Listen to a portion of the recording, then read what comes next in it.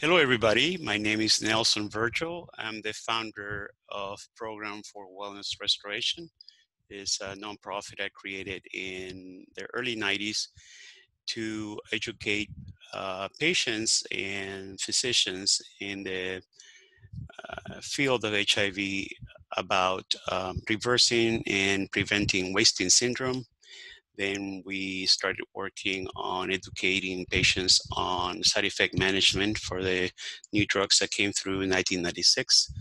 I've been living with HIV since '83, and I'm very happy to have been invited by the GRACE project to speak about mostly wellness and health, but related to body changes and weight gain that some of us experience through basically the treatment of HIV. So I'll be basically reviewing all we know about it and what to do about it. So I hope you enjoy the presentation, yeah, and if you have any questions, you can ask at the end of the conference. Just a waiver, just to allow everybody to know that this information is for basically educational purposes only, and in no way is a substitute for the advice of a qualified healthcare provider. So I'm just here reviewing some of the data and also the point of view of a patient living with HIV. So the agenda really quickly, and I have a lot to cover, so I'll try to be brief.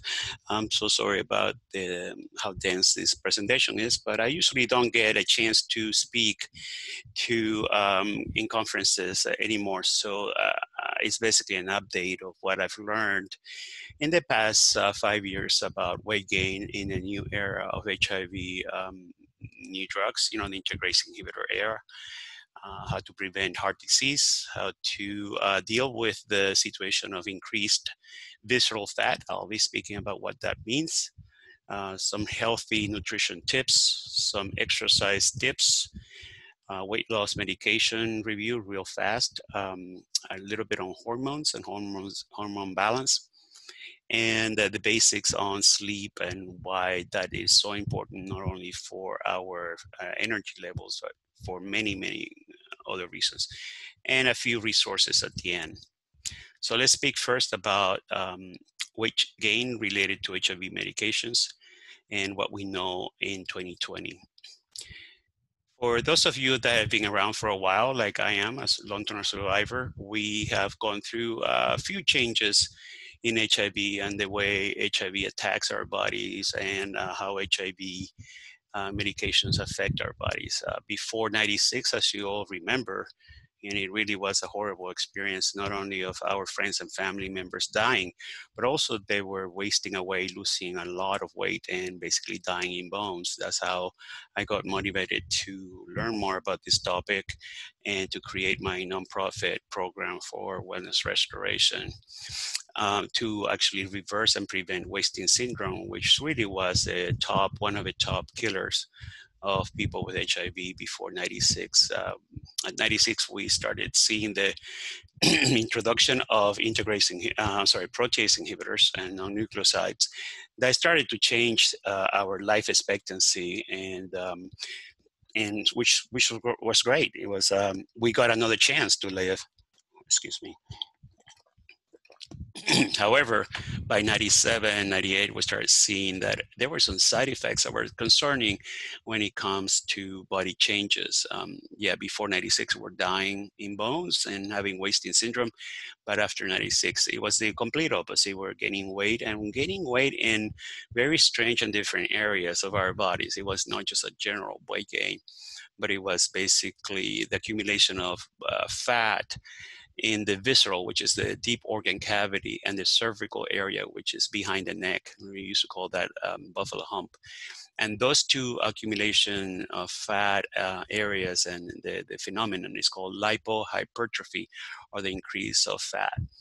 And that was mostly the boosted protease inhibitors with Norvir and ritonavir and all that.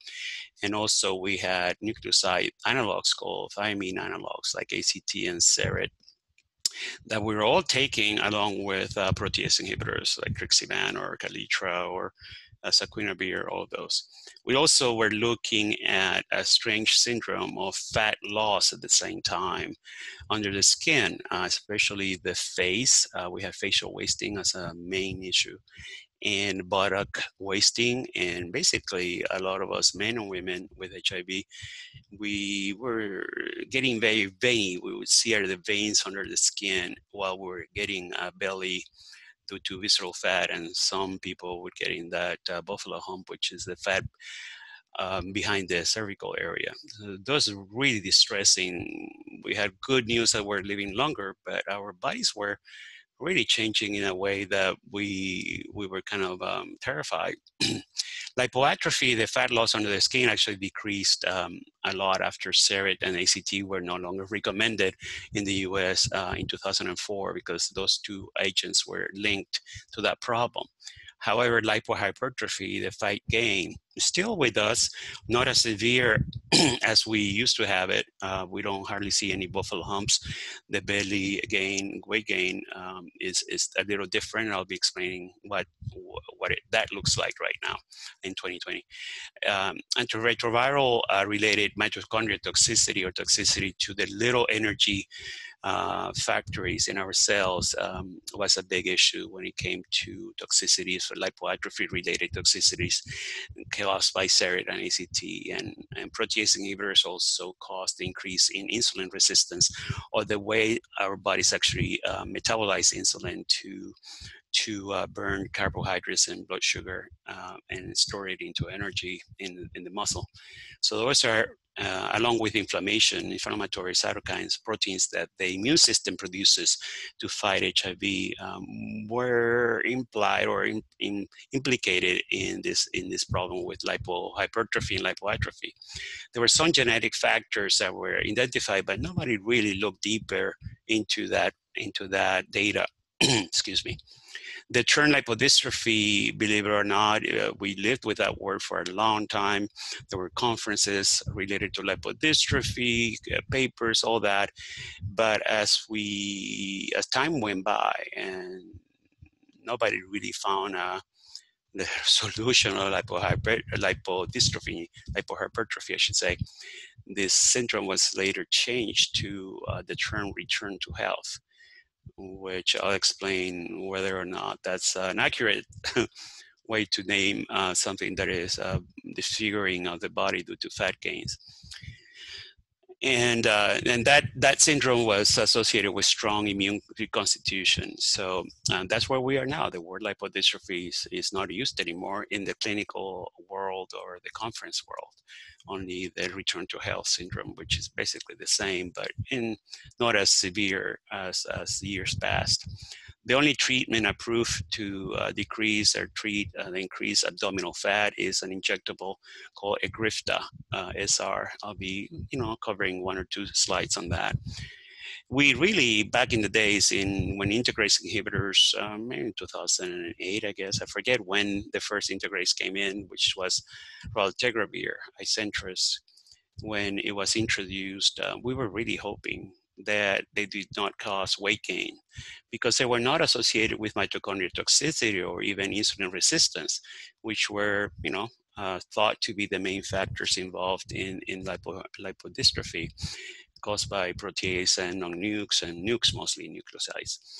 There were later, these integrase inhibitors were later found to actually cause greater weight gain than protease inhibitors in patients starting HIV medication, and also those that were switching from their old medications to integrase inhibitors. And a lot of us were switched to integrase inhibitors because integrase inhibitors do not increase cholesterol.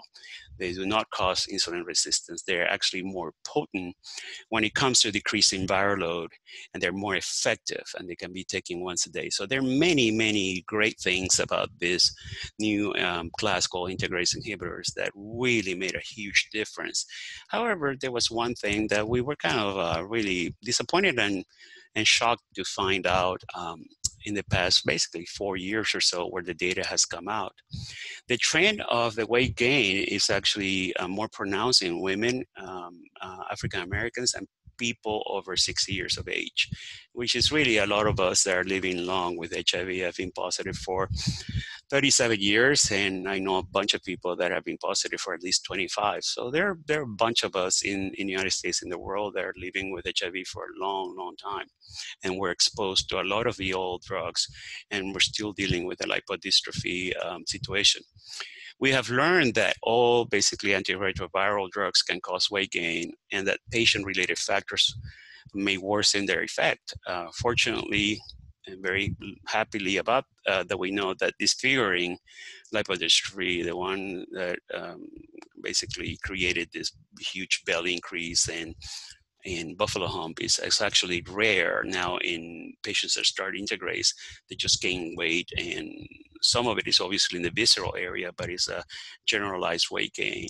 And lipoatrophy, which is a wasting, the facial wasting, buttock wasting caused by AZT and Zerit, is rare to non-existent now. Although there's some developing countries that are still using AZT, unfortunately, because of cost.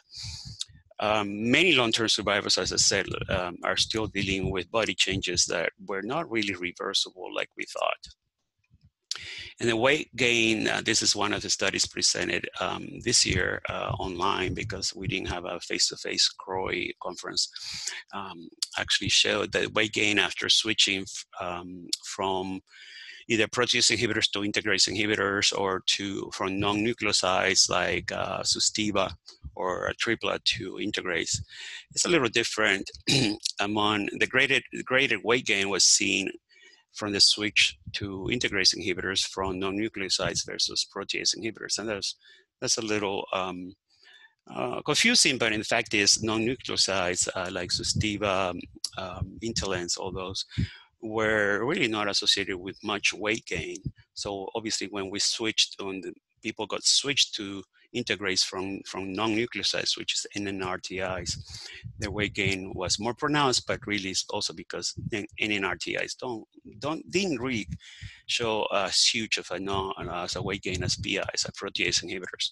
But among those that switched from non-nucleosides, like I said, from a triplet to, let's say, TBK, dolutegravir, the analyzed weight gain was greater for females, non-white, older people living with HIV, and those switched to TBK, DTG, dolutegravir, which is an amazingly effective treatment, probably the best protease inhibitor that has come to market. And yet we were surprised to see that switching people from the old drugs to DTG to dolutegravir caused more weight increase than anything else. And I just wanted to show this confusing graph. This is body mass index, younger and a little older, but still very young people. Body mass index on one side and time since they were switched to integrase. And this is before they were switched. 0 is before, and 0 is after. And I just wanted to show this very busy graphic, because just to see that everybody's different. Every curve is a different patient. And so actually some patients had a decrease in weight. Some of them have an increase. So the generalized term a statement to say that everybody gains weight is not really 100% true. This is basically a trend after you average all values, but they are people that don't gain weight or even lose weight after switching. So I just wanted to make that clear, that it's not everybody, and it's not, but obviously if you averaged every piece of data, there's a little bit of an increase in each case. Excuse me. And this is the NA Accord study, a huge study that followed, in this case, followed people from 2007 to 2016, almost 10 years. And they saw definitely a predicted weight increase higher on integrase inhibitors than protease inhibitors than non-nucleosides. Okay, and if we compare all the integrase inhibitors, dolutegravir or TBK compared to raltegravir or Icentris or bictegravir in Biktarvy, they had different also weight gain. So among integrase inhibitors, there's also a little bit of a difference in this cohort, at least. And this line down here is non-nucleosides, which tend to also create weight gain, but not as severe as all the other ones. And this is a mean in advanced. This is another study presented last year, the advanced study, which is a mean weight gain by sex and type of antiretroviral. Women tend to have more weight gain than men. So that's something you can see right away.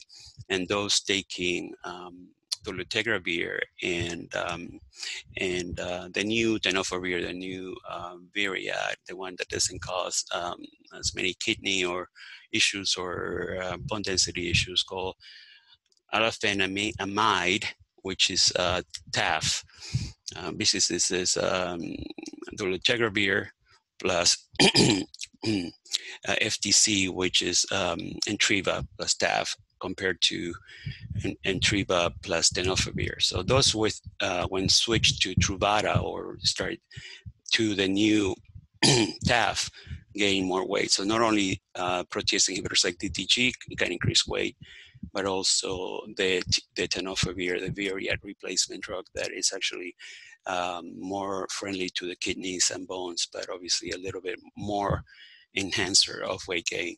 Excuse me. Drink some water. Sorry, I cannot see you while I'm doing this lecture. I'm talking to a screen, so it's a little more not as exciting, but yet I'm very happy to be able to be sharing this data that most patients don't know about. And I understand why we haven't really educated patients on this, because it is frightening and fearful, even though to talk about this, because these are great drugs. And integrase inhibitors have really been the game changers of the field. So that's why my goal today is to speak about, hey, how can we manage this? How can we take our integrase inhibitors, which are really good for viral control, and try to minimize or manage this in the best way we can, even though we have very little data on interventions or weight gain related to integrase or other drugs. So this is not only just a weight gain in general, but they actually did an analysis of body composition. So they could actually tell, this was a oral abstract presented this year at CROI in February, and they actually measure body composition with in people that were taking dolutegravir, which is TBK, and TAF and FTC, versus those taking the same drug, dolutegravir, with tenofovir, the Viriad, or Truvada, you call it, with Entriva, and those taking basically this is a tripla. So, and this is visceral fat. I'll speak about what that means. Is fat really deep inside the organ cavity. So not only is the weight gain that we're seeing with dolutegravir, but there's also a difference here in visceral fat with a tripla, and there's also a difference between TAF and Viriad or tenofovir when they're taken with dolutegravir. So it's interesting. It is not the increase of visceral fat that we saw back in the days of lipodystrophy. I have to be clear, but there is, there is an increase, although it's not as explosive and as dramatic as what we saw before. And we'll see. I will talk a little bit about why that's the case. And this is the $1 million slide, because nobody has really pinpointed why this is happening. A few studies presented last year and this year. And I'm glad to see that researchers are actually really now spending more research time on this question of weight gain. Now that we have done, companies have done a great job at looking for drugs that are effective and not as toxic. Now we have this lingering thing that we have to deal with. So I'm glad to see more and more studies coming through, but they're all small. And in the case of how made regimens containing integrase or TAF cause weight gain, they're proposed, obviously, hypotheses or predictors. They're integrase side, and this is TAF. Integrase may be affecting the genes associated with obesity. They may actually induce the creation of fat cells. Um, there may be a better GI, gut tolerability, so I guess people don't lose as much weight. There's a reduction in inflammatory markers that may be catabolic or destroying of muscle and fat. Don't know. Potential correlation with lower energy expenditure. Maybe our bodies are using energy, using up less energy, and we, obviously gain fat when that happens. These are all hypotheses, and you can see there are a few studies are presented about that. On the case of the replacement of tenofovir, tenofovir actually makes a mild weight suppressive effect. So they say that maybe tenofovir actually helps not to make us gain weight, but also TAF tends to increase cholesterol, LDL cholesterol, unlike tenofovir, which doesn't. So TAF maybe amplify the weight gain effect of the dolutegravir. That doesn't really explain why this is happening, but at least there's some hypotheses that they're looking into. And these are different types, levels of BMI, body mass index. Body mass index is calculated by getting your weight in kilos divided by height square in centimeters. And we can go anywhere BMI of 22 to BMI of 40. BMI of under 25 is supposedly normal body weight. And this is a woman that is 5'4" tall, more or less the shape. And overweight is anybody with BMI over 25 to 30. Mine is 30, but I work out a lot, so it's muscle. So BMI is kind of not the best way to measure body, obviously not body composition, because you can have a high body weight, but more muscle than anything and still have a high BMI. So it's an easy way to measure something without having to go through expensive body composition analysis like DEXA. So BMI 25 to almost 30, 30 and so obese. This is overweight, obese class 1, obese class 2, and morbidly obese. And most Americans are in these three groups. 60% of Americans are in these three groups, believe it or not. And we'll see why. I mean, in the 60s and 70s, we didn't have that much of a problem as we do now. So there's few hypotheses, and this is everybody. This is not only HIV. I mean, everybody, HIV negative, positive, women and men. We're getting fatter. We're also getting more sedentary, and we're eating a lot more processed foods with high content of sugar and salt and et cetera, et cetera. So it's a combination of factors that are actually creating this issue for most Americans. And I'll be speaking about the effects of BMI on health in general. So as BMI goes up, and these are comorbidities like diabetes, asthma, arthritis, high blood pressure, and cancer. And these are the different colors are the different BMIs. As BMI goes up, you can tell obviously that comorbidities, all these problems go up. Okay. So, it's not only, oh man, I'm overweight, I'm obese, but it's also the fact that we do tend to develop more health issues when we are gaining weight over what's considered normal. And on survival and actually longevity, and this is not HIV, by the way, this is general population data. The different colors are years of people observing, like for somebody 20 years of age, and they have a BMI, you can see, for instance, let's pick a BMI of 39, excuse me, and these are the years of life lost. So obviously the younger you are that you spend being obese, the more years of life you're gonna lose. Okay, so that makes sense. So obviously the green, because it's younger people. If you're 20 and you have a high BMI, obviously you're gonna lose a lot more years of your life because of your health issues and so forth. So that's all. Longevity has a lot to do with the BMI and how long or how early in your life you started with a high BMI. And obesity in general can increase the incidence of diabetes, heart disease, colon, breast, gastric, pancreatic cancer, osteoarthritis, sleep apnea, hypertension, stroke, this high cholesterol, infertility, and all their issues.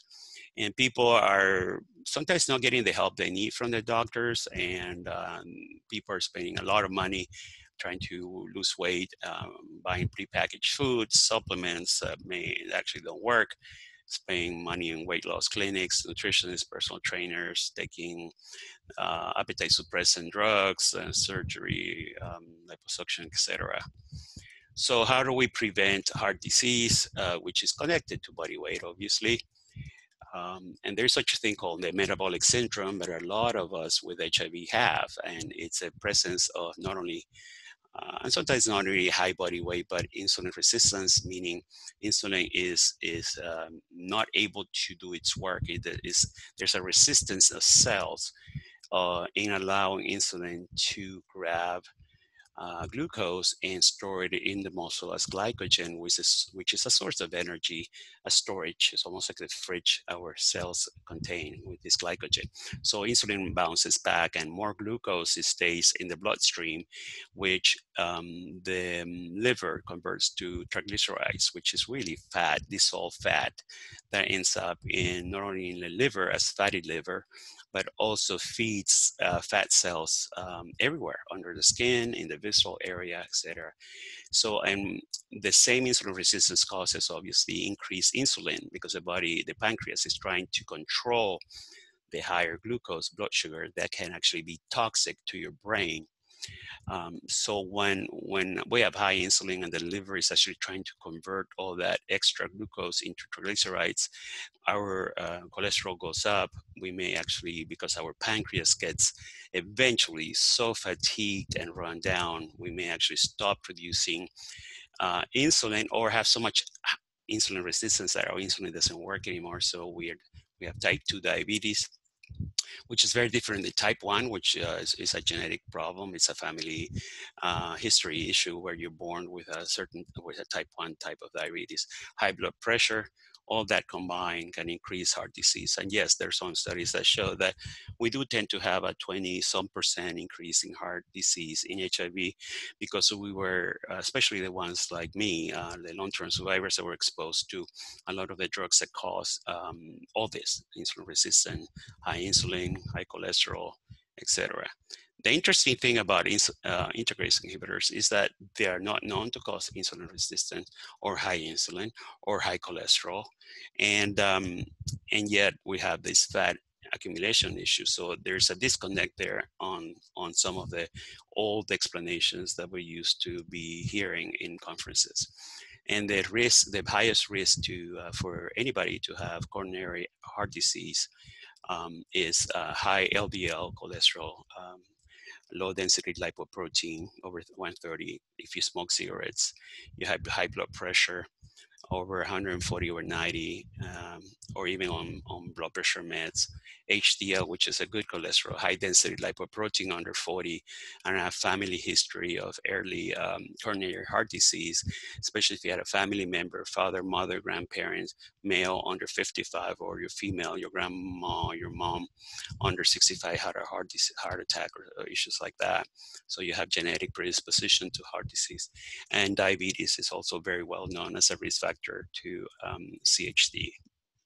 So how do we try to minimize this issue that not only affects us in HIV, but also in the general population? First of all, do not smoke. That's the number one and the easiest, not the easiest, it's hard for a lot of people to stop smoking. We do have some drugs that may help with the cravings, but do not smoke. Exercise and avoid a diet rich in sugar and simple carbs. I'm going to speak a little bit about diet. We were focusing on fat in the past 20 years, which really led to where we are now. And we forgot that the companies were extracting fat to make low fat or fat-free foods, were replacing that fat with sugar and salt. what eventually made us all fatter. Excuse me. Fat is not really big of an enemy as we used to think, and sugar, simple carbs are the ones to blame in many ways for high triglycerides and weight gain and insulin resistance. So try to lose weight if you're overweight. Obviously, that's easier said than done in most cases. We have to manage stress. There is a very strong link between high stress and cardiovascular disease, and those also harder said than done. Some of us learn how to meditate, learn how to do breathing exercises.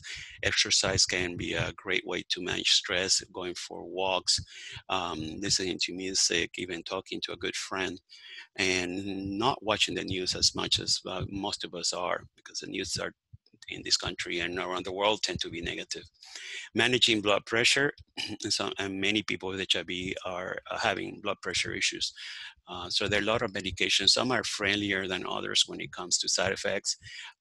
The ACE inhibitors, the ARBs, tend to be friendlier when it comes to that. So a lot of us are on blood pressure medications. The higher the blood pressure, the higher the risk of heart disease, and also higher risk of dementia in later years. Triglycerides are the food source of fat cells, and we don't have as big of a problem as we used to. Protease inhibitors, Kaletra and Norvir, were really bad at increased triglycerides. That's why they're no longer in use, and they were replaced basically by integrase inhibitors, by non-nucleosides. Like triplosustiva did not cause triglycerides problems for Kaletra, Crixivan, Saquinavir, all of them did. And some people take fish oils, omega-3 fatty acids, since they tend to help decrease that. Some people need extra medications beyond that supplement. Improving the good cholesterol is really hard to do. In HIV, we had issues with, even before medications entered the market, we had low HDL. Nobody really explained deeply why the virus decreases a good cholesterol on its own. It's maybe an inflammatory thing. And there are supplements like niacin that could probably increase HDL, but some people experience high flushing and feeling hot, and their skin feels like itchy, so they can't tolerate it. And they say taking an aspirin, a baby aspirin before that, may minimize these issues.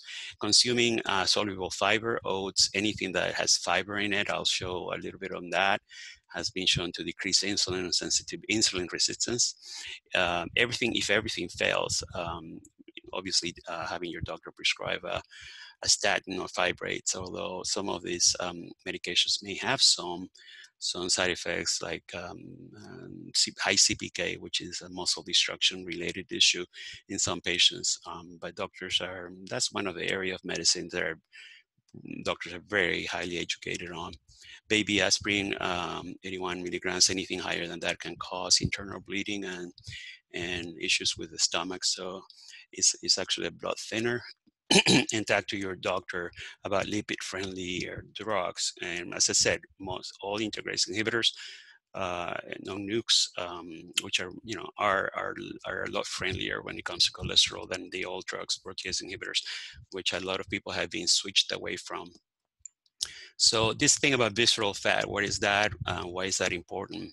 Visceral fat, we have several types of fat. We have the subcutaneous fat, or fat under the skin, as you can see here. We have the visceral fat, the fat in the visceral area and where the organs are. You can actually pull with liposuction subcutaneous fat, but you can't really penetrate this deep area where there are more risks to puncture things by liposuction.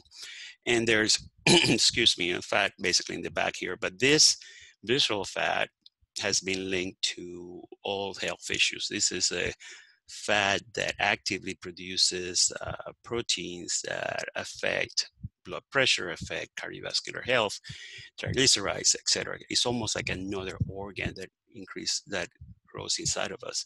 Subcutaneous fat is basically a protector, a storage of energy. We don't have the same metabolic related complications that visceral fat has. And that really has been the main focus in lipodystrophy, since HIV medications tend to exclusively, not exclusively, but greatly increase visceral fats compared to subcutaneous in most cases.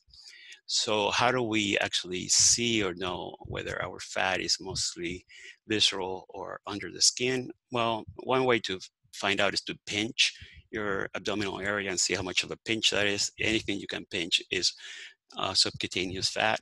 You can see around here. Basically, what you go here, this is a one slice CT scan on the L4, L5 area, belly button area, where you're basically seeing somebody's insides as a one slice. Like, and I've gotten actually this done myself. It's not covered by insurance, but um, you see this area here, this white is visceral fat. It's a fat basically in the visceral area where all the organs are. And this is subcutaneous fat. So a lot of us have very little subcutaneous fat because we lost it through the use of ACT and D4T, which is Zerit, in a lot of visceral fat. I do have visceral fat. I have to work at it. That's why I've read so much about it. I'm doing everything possible so that it just stays or decreases, although it's not very easy, to be honest with you, to be completely frank, to decrease visceral fat. Once you have it, you have to basically lose weight and exercise and go through different diets, and still it's not all completely removed. So this is another comparison basically between a person living with HIV with visceral fat and later subcutaneous fat. This is a lot of us long-term survivors, like I said, that were exposed to Zerit and AZT and protease inhibitors. And this is a person living with HIV that just has obesity, basically probably one of the patients that started treatment after 2006, where we were not exposed to all the other nasty stuff that were exposed in the past. So you see a lot more uh, subcutaneous fat and not as much visceral fat as this person here. So I would bet this person is probably more a long-term survivor, and this is more of a newly infected or infected in the past 10 years and treated in the past 10 years. And high visceral fat increases cardiovascular risk. You can see on obese versus non-obese, triglycerides are higher in people with higher visceral fat, and HDL is lower, the good cholesterol is lower. So those two factors may actually be implicated in cardiovascular risk. Potential interventions, what we can do, even though we don't have much. I mean, the research, by the way, visceral fat is not only something that HIV positive people have to deal with, but people with diabetes, people with metabolic issues, anybody that you see with a beer belly, alcoholic people that have a high degree of consumption of alcohol, people with liver issues, hepatitis, chronic liver disease, tend to have issues with a lot of visceral fat. We have no data on low carb diets in HIV, but we're trying to really see anecdotal effects. I'm really a true believer that that's one of the best ways to decrease this issue. It may not be, some people may think it's hard to do, but I have to say, once you stick to it, you tend to get used to it and actually eat more healthy. I'll talk a little bit about it. Exercise, especially cardiovascular, which is, walking, treadmill, running if you can jog. I'm really not a friend of jogging because of joint issues that I have. But anything that makes you sweat, anything that increases your body temperature, anything that increases your heart rate above what we call a normal rate and sustains the heart rate increase for at least an hour, has been shown to decrease fat gain and visceral fat. Some pilot data, but as I said, we have no research in this area in HIV. It actually stopped. I think it's not because researchers did not want to research, it's just funding was stopped in the metabolic area. Weight reduction, decreasing weight in general decreases visceral fat proportionally. Metformin, which is an anti-diabetic drug, a generic glucophage. There's some data that's interesting, especially men and women with HIV that have insulin resistance may benefit from taking metformin, and they may actually see some fat reduction. And there's a human growth hormone, releasing hormone, which is a Grifta. As I said before, it was the only product approved to decrease fat in the abdominal area. And the belly fat, as I said, more heart attacks at higher risk of heart and arteries, high blood pressure, cholesterol, insulin resistance, diabetes. But reducing VAT may or may not decrease these risk factors, which I'm not 100% in agreement with these studies presented in 2011. But because that was back in the days when were not exposed completely to friendlier HIV drugs. So Egrifta is a growth hormone releasing hormone. It's basically a hormone that makes your pituitary gland produce your own growth hormone. And there's some data that shows that we may have low growth hormone production, amplitude of the production. So Egrifta, growth hormone in general has been shown to decrease fat in large studies, non-HIV and HIV.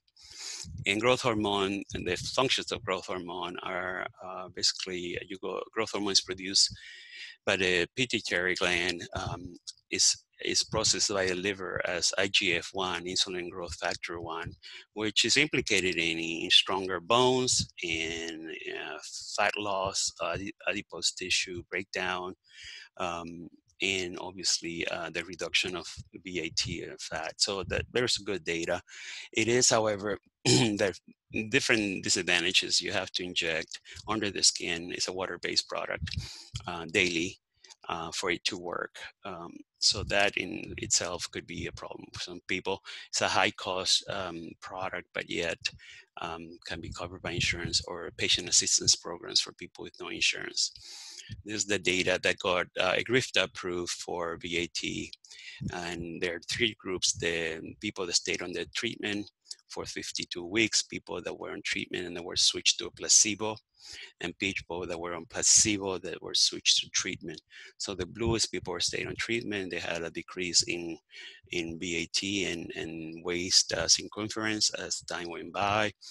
And people that were in treatment and when switched to placebo had a weight gain after they were switched. So that shows that the drug actually works. And if you stop using it, things may actually return to where they were. And this is placebo, which, people were obviously increasing in weight with time. And then they were given the drug and obviously their fat decreased. So that's what this study got Egrifta approved by the FDA years ago. And when it comes to exercise and dietary changes, there's a small study, 6-month study on HIV positive people, and they actually found that the combination of exercise and cleaner diet decreased blood pressure and also the waist circumference, our waist size. Metformin, people that with HIV that took metformin also and had obviously insulin resistance had also a decreasing weight and waist circumference. So I really think this is a cheap drug, a generic, that some people may actually want to consider discussing with their doctors. When metformin was combined with exercise, that combination actually was even more effective in decreasing blood sugar, not blood sugar actually stays the same, you don't become hypoglycemic, but insulin and the area under the curve. So it's good to basically combine, the best thing to do is to combine a good nutrition, metformin, and exercise. And if your insurance or your patient assistance can access Egrifta, that will be a four-factor great combination program that can really probably work dramatically. I wish somebody actually studied that combination. So let's talk about food really quickly. I'm obviously covering a lot of ground. And what is pre-diabetes? A lot of us HIV positive and negative around the United States are walking around. And I say HIV positive people. Really, this graph was from the diabetes center in Minneapolis in 2000. That basically is a general graph. This is fasting blood glucose. Somebody that basically it's normal, has normal health glucose. This is actually impaired fasting glucose, 101 to 125. Their insulin resistance, insulin production looks normal, but then obviously glucose keeps looking normal on paper, and then you start seeing slow increasing in glucose. You also start seeing an increase in insulin production, insulin resistance. Some people can stay on this in this phase 10 to 30 years, and it's called the glucose intolerance. It's actually a test you can take where they give you a sugary drink and they measure your glucose at a baseline, and then 2 hours later, just to see what your curve looks like, to determine whether or not you have glucose intolerance or you're pre-diabetic, because measuring blood sugar alone does not really tell the doctors anything. And those that have glucose intolerance for a while, for a few years, tend to eventually develop diabetes more. So a lot of people in the United States are walking in this group and may actually end up with diabetes. This is going to be a problem. It's already a problem in this country, but it's going to become even more so unless we change our dietary habits, and the food industry doesn't feed us so much processed stuff that is not good for us. So this is a traditional food pyramid that the government has been pushing for years, until recently they actually realized this is not right, where they were telling people to eat a lot more carbohydrates, mostly breads and pastas and refined carbs that have basically hardly any fiber, and increase actually glucose and insulin resistance. Fruits and vegetables, obviously, meats, and, and, and, and milk and cheese, and then sweets at the bottom. So this makes sense, but this actually could be one of the sources of the most dramatic increase in weight gain that we've had. That, and the fact that a lot of fat became an enemy. You see fat here. This is basically a bottle of olive oil. It became an enemy, and if the fat-free craze basically made us fatter, because they replaced fat with carbs, sugar, and salt. That made it more appealing to eat those foods. So there are good carbs and bad carbs. The bad carbs are basically the pancakes and the sugars, and even the white potato with sour cream and all that. That tends to increase insulin and blood sugar really dramatically, and it tends to take like a few hours for things to calm down. Um, the carbs like fruits and vegetables, oatmeal, bread, only really high fiber bread. I really am not a fan of bread. I think bread is one of those things that we if we avoid, some of us may actually lose weight. And there's a controversy right now, but it's worked for me. It's worked for many people I know, and I'll be talking about the keto diet. But we have in the good carbs, the high fiber carbs, fruits and vegetables, we have a raise in insulin and glucose that is less pronounced, and obviously it may actually not increase fat and triglycerides as much. The Mediterranean diet has been popular because they have observed that countries around the Mediterranean tend not to have as much obesity, although that's changing as we speak, as they adopt more of that American type of diet in those countries with more fast food companies coming through. But the Mediterranean diet is not really heavy on meats, and they have more vegetables, and even the bread is healthier, more vegetables and fruit, mostly fish and shellfish. So obviously they're cheese lovers in the Mediterranean area, and chicken, and meats and sweets like beef and sweets are less pronounced. They drink wine almost every day, at least one glass, so in moderation, obviously, and lots of water. And this is more or less what it looks like. And the problem with a lot of us in the United States is that a lot of this fruit, a lot of these products require us to go to the grocery store more frequently, because they do go bad faster than processed food. But that's something that we have to change as we improve our diets. The fact that we need more fruits and vegetables, more seeds and grains, couscous, and not even couscous, I'm sorry, and vegetables, and seafood.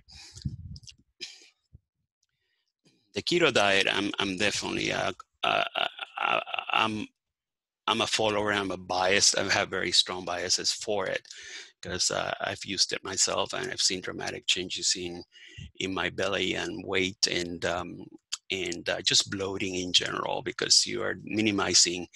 Let's talk about what to avoid. Sugary drinks. I mean, a margarita, for instance, has a lot of sugar. White potatoes, obviously, processed foods like burgers and stuff, soda and juice, even soy, even beans, sugar, obviously, vegetable oils. They want you, this diet is mostly into olive oil. They even some fruit that may have a lot of sugar in it, low-fat foods, because low-fat foods are usually rich in sugar. Processed treats, obviously, factory farm meat and fish, and grains in general, mostly breads. um, this is basically all you have to remember. No sugar and no bread, no pasta, no junk food. Okay, and excuse me. So you see mostly olive oil, coconut oil, even butter is okay. Vegetables of all colors, meats of all kinds. I mean, it really is a higher fat, higher protein, higher vegetable contents of fish here. Most of the pyramid you can see is vegetables, and the meats are a big deal. The fats, mostly in cheese and butter, are also not minimized, and some seeds and fruits and berries. um, some people freak out, especially doctors and some nutritionists, about this, especially meats and bacon and high-fat foods of this nature. But this diet is actually showing very good results in weight loss and even cholesterol and triglycerides. I really hope this is an invitation to any researchers that may be watching this to do a study on keto diet and HIV-related weight gain and visceral fat. Because I really think this is where you lose weight faster. Obviously, a lot of the weight that happens in low-carb diets is water loss in the beginning of the diet. So there is a dramatic change in weight in the first 2-3 weeks that really is mostly due to, because you do tend to eat more on this diet and be less hungry because you're filling yourself up with more of a real food and not what most of us are eating out there. This is actually a study, a very long, big study published at the New England Journal of Medicine, comparing low-fat Mediterranean versus a low-carb diet. And as you can see, the low-fat diet was the one where people they lost weight at the beginning, because any diet works in the first, and these are months, 3 to 4 months of once you start watching your calories. But then you have an increase in the low-fat diet people, which were still on a diet, and they've been being observed, and these are 24 months, 2 years, had a bigger increase. These are the Mediterranean diet people. And the bottom one is the low carb diet people, like mostly keto and all that stuff. So, at least in this New England Journal of Medicine large study, that was shown to be the case. So just in general, what your plate should look like, mostly veggies, some protein, and the carbs have to be high fiber carbs. I eat a lot of black rice that I buy at the grocery store, high fiber rice as my main source of carbs, quinoa, sometimes sweet potatoes, although you have to be careful because that's a little bit of a fallacy there, that we think it doesn't have simple carbs, but it's got a lot of fiber. And mostly reduce fried foods and hydrogenated oils. Eat more fish, oils, fish-rich foods, even tuna, sardines, flaxseed oil. Use more olive oil, which is being shown to decrease inflammation. Minimize sugar and fructose. Fruit juices, sweets, corn syrup, high fructose corn syrup. And eat enough protein. We need protein to keep lean body mass and stay healthy too. Do not skip breakfast. Keep an eye on your sugar and refined flour products. So because breakfast that most people have in cereals and all that is really rich in sugar. So mostly don't be afraid of eggs. I eat eggs and black rice for breakfast. Sometimes I don't have any carbs, just eggs. and coffee, obviously, but don't skip it because you've been basically fasting for more than 8 hours, and your body really needs the nutrients. And something we've seen is people that skip breakfast tend to overcompensate at dinner time, which has been shown to be more of a contributor to weight gain and also sleep disorders once you fill your stomach up so much before going to bed. Trying to eat smaller meals and instead of huge meals, especially large, try to avoid large dinner. Eat more almonds, walnuts, pecans, pistachios. They're good for your cholesterol, good for fiber. Eat fruits and vegetables of all colors. Try to avoid the real sweet ones. Minimize caffeine after 2 p.m. just because your sleep will be more impaired. And mostly spend most of your money in the perimeter of the grocery store instead of the middle aisles where all the processed and boxed and canned foods are. I put here just a list of groceries. I think you're all gonna get a copy of my slides. Exercise, basically exercise is the only thing. There's not a pill or medication that can do all this, like decrease total abdominal fat, improve the way insulin works, improve glucose tolerance, increase the good cholesterol, decrease triglycerides and LDL, increase muscle mass, especially resistance training, improve endurance, strength, bone density, and mood. When they invent a pill that does all this, somebody will be rich, but I have a feeling this is something we cannot outsource to somebody else. It's something we have to do ourselves, unfortunately. And this is something I've been really enjoying lately in the past, during the COVID time, where I was sitting more in front of a computer and not obviously leaving the house and exercising. The gyms were closed for a while, so I decided to start walking. And in Houston, it's so hot that most of us don't walk, but hey, we had to get over it somehow due to this isolation. Got myself a step counter, which is free, a step counter app on my iPhone. It's called Pacer, and basically I track how many steps I take during every day, and Pacer sends me an alert every night. Hey, you took this many steps. So really, we should be aiming from at 5 to 10,000 steps per day. The 10,000 steps per day have been shown in some data, some articles, that it may actually be the amount of steps we need to do so that we don't gain weight. And rightly so. Ever since I've been tracking my steps, I definitely have not gained any weight, even when I cheat on my keto diet, which is every weekend. And it also asks you a few questions. The apps actually can start giving you advice on if you want to decrease weight. You can tell here all the goals here. So it's a very interesting. It's free. They do not sell anything, which is kind of surprising. And I like it. I love it. It sends you can say 7 days, 30 days, 6 months, or a year steps and your history and all that. There's some days where I really walked a lot, like 17, 18,000 steps. Cardiovascular exercise, anything that makes you sweat, anything that makes your heart rate go up. As I said, 10,000 steps. Take a walk every day. It's not only good during COVID, but for your mood and your mind. Listen to your music.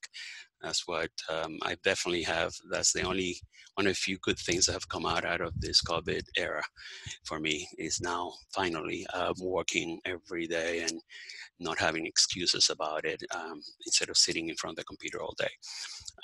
Do what you enjoy, bicycling, roller skating, whatever it is. Dancing is aerobic, is cardiovascular.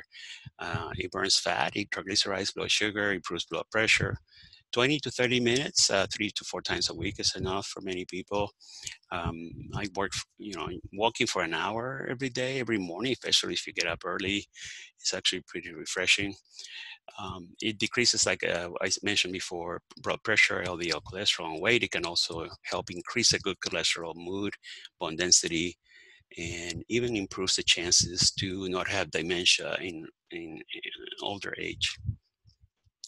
Weight training or progressive resistance exercise is good for increasing strength, bone density, and firmness in the body. As we get older, we start getting softer because our lean body mass decreases as our fat mass increases. Just use machines. I tend to not do free weights because of some issues I had with my back. Had nothing to do with the gym, but some congenital issues. 8 to 12 reps to maximum failure, meaning the weight that you can handle, and that means different things to different people. 1 hour sessions, 3 times a week, no more than that. 3 sets per body part. If you have no access to a gym, doing some home-based exercises like crunches, push-ups, and squats at home. Basically just getting up and down from a chair several times can work for many people. There's a good website here that shows videos on different types of exercises. So weight loss treatments, we have a bunch of, not a bunch, 1, 2, 3, 4, 5, 6 treatments. No, 4, 1, 2, 3, 4, 5. One was discontinued this year because of cardiovascular issues. These are all basically appetite suppressants.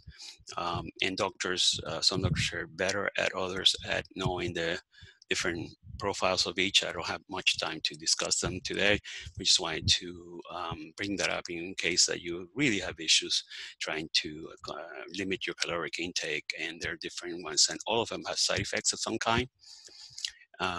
The way insurance companies pay for it is only if you have a BMI over 30 or over 27, and one weight-associated comorbidity, type 2 diabetes, high blood pressure, or high cholesterol. If your doctor actually writes this in your chart, you may have a better chance of having it paid for. Yeah, this I said before. So the side effects is some of them may increase blood pressure and heart rate, dry mouth, constipation, insomnia, for men, erectile dysfunction, or are basically self-limited, and those related. Everybody getting on these meds have to do these requirements before you get a prescription. You have to have obviously high BMI to get a prescription. You have to have a cardiovascular exam, EKG, just to make sure your heart is okay, and your blood pressure has to be treated. If you have renal disease or coronary artery disease, some doctors may or may not want to prescribe it. So there are contraindications to these medications. Now I'm going to go through the table of different ones, weight loss, what it was approved for, how it works, warnings, because you can see it on your handout. And basically, I don't want to spend much more time than I'm already taken up. So when it comes to hormones, it's very important because some of us don't know the basics on hormone balance. And as we get older, obviously, we tend to lose certain types of hormones. And these are 20, 30 decades in people's lives. Everything basically goes down except insulin. As I said, insulin resistance, and cortisol, which is the anti-inflammatory hormone produced by the adrenals, but it also is tied to higher fat mass. So you see estrogen, progesterone, testosterone, growth hormone, thyroid, everything tends to decrease with age. Basically, almost like nature is getting you ready to dissolve and die. And some clinics are now trying to at least balance hormones so that we can have a more productive life into our older years. In women, these are premenopausal and menopausal. Before menopause, obviously through the menstrual cycle, you have increases and cycles of estrogen. These are the days of the cycle. Testosterone bumps up around 14, everything types of bumps up around that time. And then you have another peak of estrogen, progesterone around the 21st, 20-some days. So obviously it's very hard for doctors to measure hormones in a premenopausal woman due to cycles and the fact that hormones change.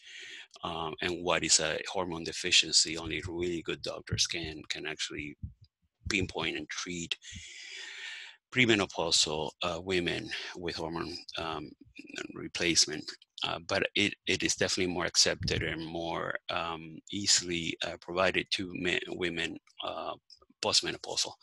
Estrogen decreases with years of life in women, and actually men too. Progesterone does too. In menopause, there is a very high level of estrogen compared to progesterone, but they're all basically stabilize. In most cases, women that are over 60 years of age have the same amount of estrogen as men do, as they lose all the other hormones. So doctors tend to, and their doctors, they're actually, depending on your symptoms of menopause, tend to provide treatment. And there's some controversial data that I don't have very much time, and I'll show you a book that you can buy to read more because we don't have time today. But these are the symptoms of hormone deficiency during postmenopause. If you have estrogen, low estrogen, you may have all these symptoms: headaches, hot flashes, joint pain, progesterone, and low testosterone, low libido, decreased sex drive, low mood, and lack of energy. So these are some of the symptoms doctors that are in the HRT, the hormone replacement therapy field, look at. And we've seen, I'm not going to go into details, but the HRT treatments can be associated with reduced total and visceral fat in women. It's actually a good study that was done with bone density scanning. An excellent book. I read it. I have to say it's the best book I've read on the matter of HRT in women. It's called Estrogen Matters. So you can get it on Amazon. It's done by MD and a PhD that have a lot of experience on all the misconceptions related to estrogen treatment in women, postmenopausal women. There's obviously, women are like men, need testosterone and produce testosterone. The ovaries and the adrenal glands produce DHEA and testosterone in women, and testosterone is needed by women to keep lean body mass, sex drive, even mood and outlook. However, there are no FDA-approved testosterone products for women, believe it or not. And so when doctors do prescribe testosterone at low concentrations for women, they do so by using compounded gels, compounded creams from compounding pharmacies. Because there's no pharmaceutical grade brand name yet for women. This is a very much ignored topic on hormone replacement in women, even though testosterone can do wonders for women that are tired, have low sex drive, and low mood. And these are some of the symptoms of testosterone deficiency in women. Like I said before, fatigue, declining sex drive, lack of sense of well-being, concentration, or orgasmic dysfunction, arousal disorder, basically not feeling like having sex, depression, loss of bone mineral density, thinning of hair, increased body fat, and decreased lean body mass. Thyroid is even more of a problem. We have no data on HIV, but you could have a very low and sluggish thyroid or a very highly producing or hyperthyroid gland that can have different, obviously, symptoms, as you can see here. So, however, unfortunately, in this country and all countries, thyroid function is measured with a simple test called TSH, which can be very misleading, since people with a TSH that is considered normal, let's say 2 to 3, could actually have a low thyroid production, hypothyroidism, and only more intricate testing like free T3, free T4, and antibodies will determine that. And lots, I would say that, because I work now in hormone replacement therapy, that's my new basically mission. I have a company called discounted.labs.com where I sell blood tests without doctor visit, and also I consult with many HRT and testosterone companies out there. And we see really the misdiagnosis, underdiagnosis of thyroid dysfunction in women and men being a big problem right now. So they're definitely there are different thyroid medications, a lot of them made by compounding pharmacies. Some of them are pharmaceutical grade that can treat low thyroid in men and women, and basically increase mood, energy, fat loss, etc., etc. I'm very concerned because a lot of people are living a substandard life, a very low quality of life, and they don't even know that they're walking around with a sluggish thyroid. And sleep is very important. We are not sleeping as well as we used to because we are hooked on our appliances, our iPhones and iPads, and we're exposing our eyes to blue light, which is disruptive to REM sleep.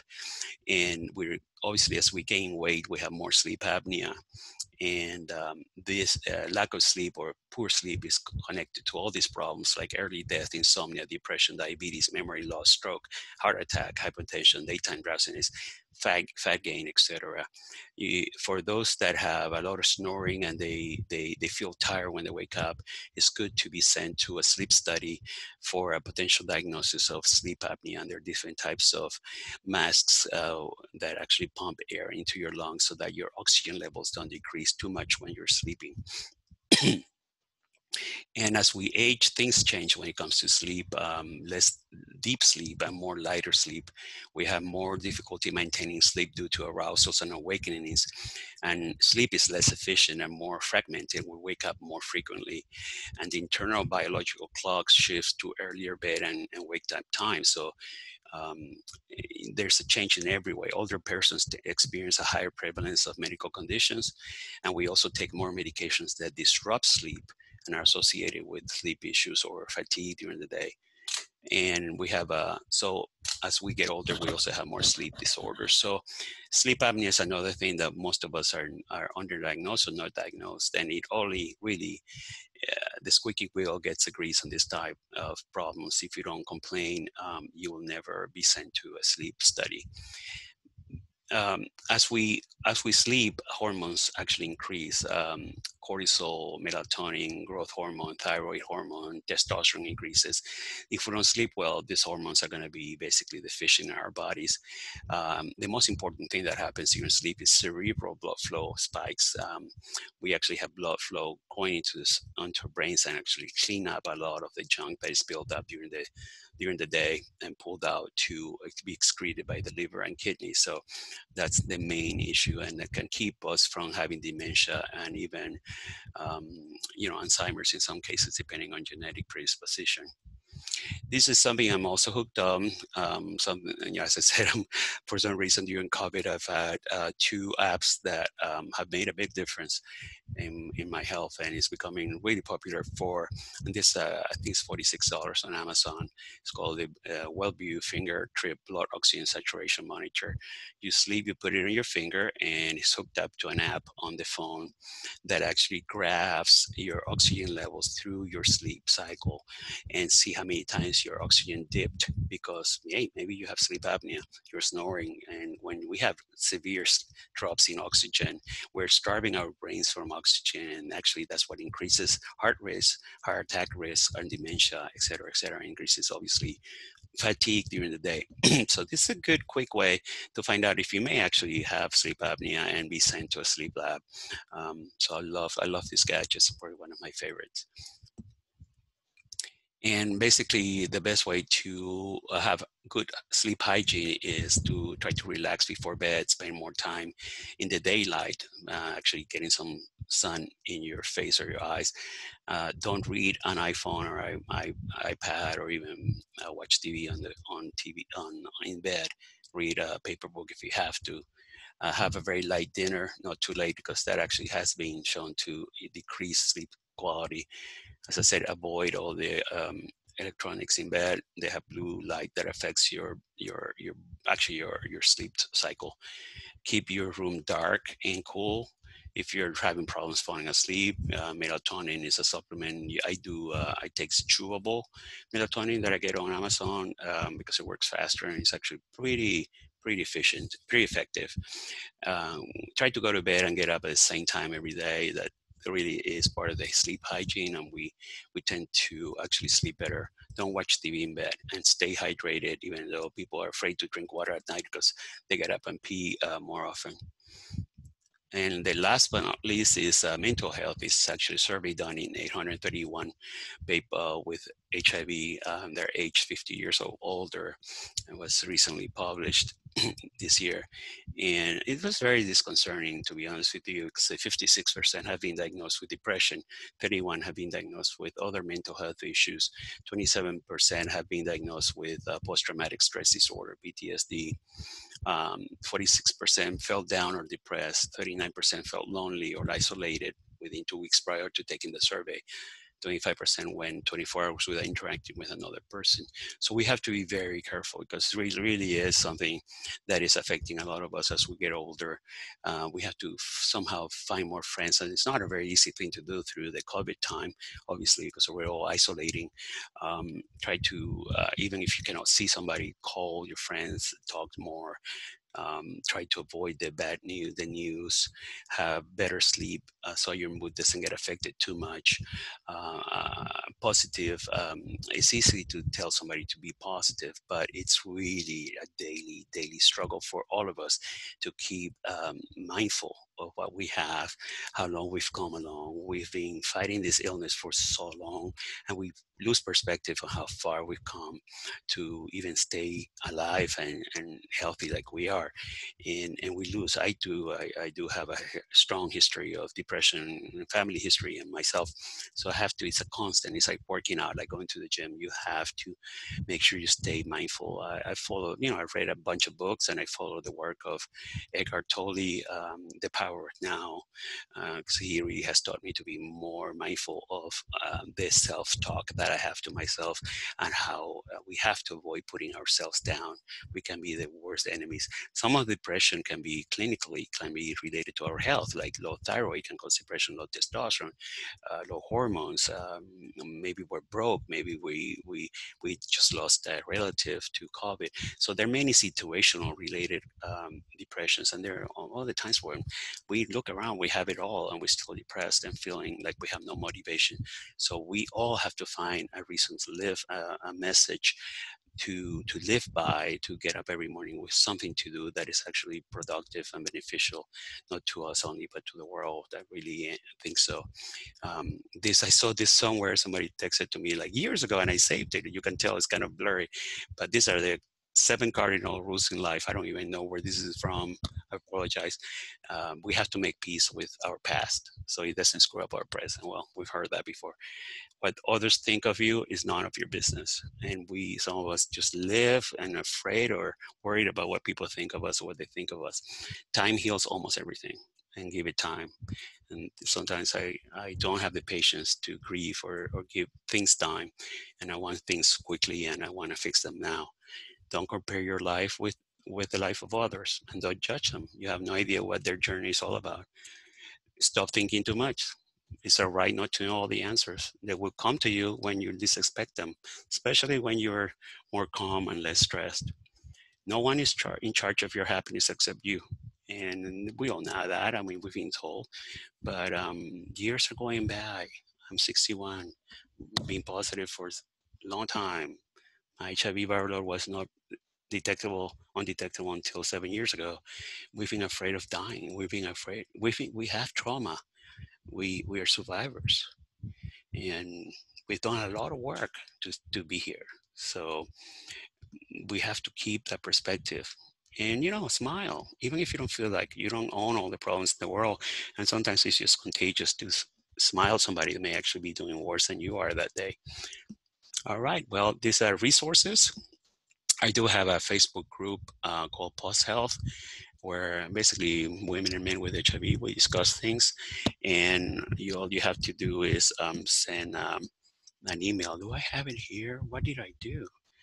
Oh, can't believe I didn't have. You basically send, and well, Google groups.io/g/post health, and you can join there. But you can also send an email, but I forgot to put it here. And I won't waste your time on that. But yeah, definitely Google Post Health group, and join us there. And this is a group for women in Facebook. It's not HIV related. It's mostly for hormone replacement therapy, called Women's HRT. You can also find it on Facebook. Well, thank you very much. And I'm glad that I've been able to share this. I'm sorry that I've gone a little too long, and hopefully we all have some questions. Thanks a lot.